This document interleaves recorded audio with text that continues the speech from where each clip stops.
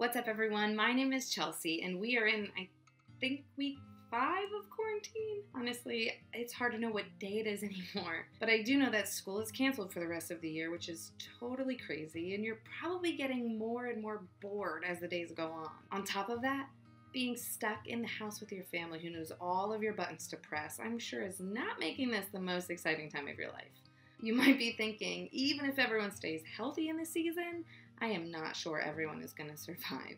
Honestly, if I was in quarantine when I was a kid with my 3 siblings, I know that's exactly what I would be thinking. But for me in this season now, I am determined to not only survive, but to thrive in it. And so what's the difference between surviving and thriving? Well, surviving is just getting through it. It takes a toll on you, and you're worse after it than you were before it. You literally are just getting through each day, and it's not a great situation for you or for anyone else around you. It's more negative, self-focused, not helpful. Just surviving leaves you feel beat up and bad. You're alive, but you're definitely not your best. Thriving, though, is so much more. It makes the best out of every day, coming through this better than you were before. It's looking for the good in the middle of whatever comes and helping others have a great experience too. Thriving is positive, it's uplifting, it's helpful to everyone involved, it is not selfish, and it makes life better. So no matter where you're at or what situation your family is in, we all have a choice to make. I can either survive or thrive in my family. Now, I'm sure none of us would intentionally choose to just survive when we have the option to thrive, but I know some of us are just gonna fall into this trap because it comes more naturally. See, survivors worry about themselves, thrivers worry about others. And so here are a few examples of what just surviving might look like in quarantine. I hate cleaning my room.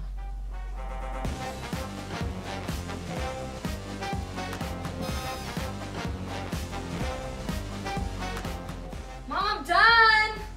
Mom, what are you doing? God, I'm playing a game. Can't you see this? Stop. Come on, you're gonna mess me up. No. Oh, come on, Mom. What? I'm hungry, right?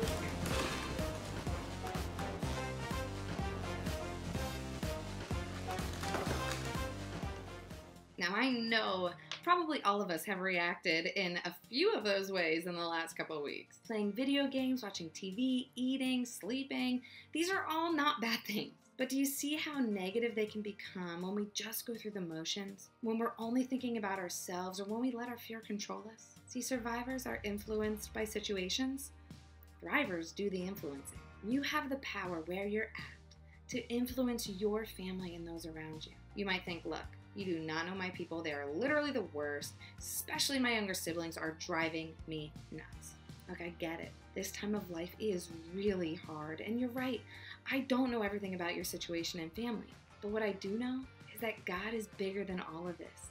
And He wants to use you to be a light in the darkness.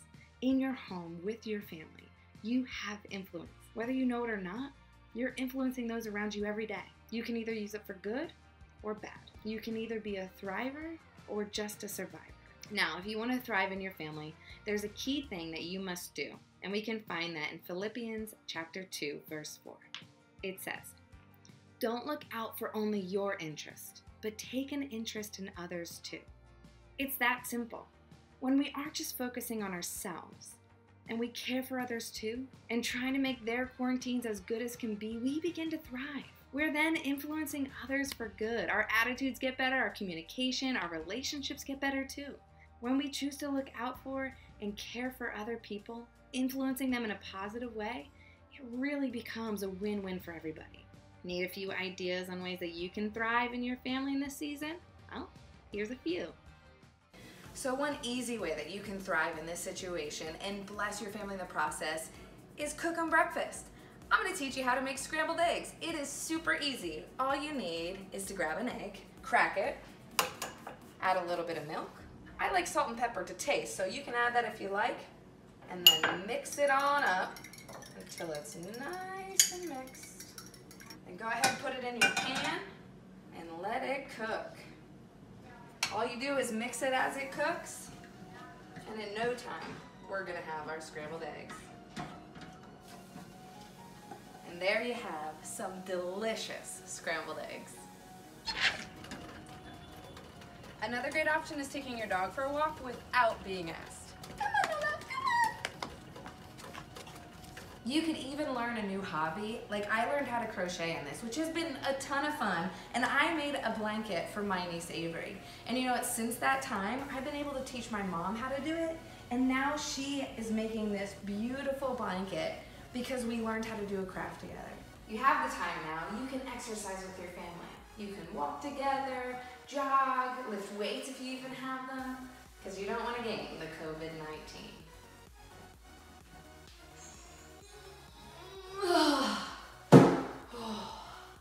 You could even read a good book.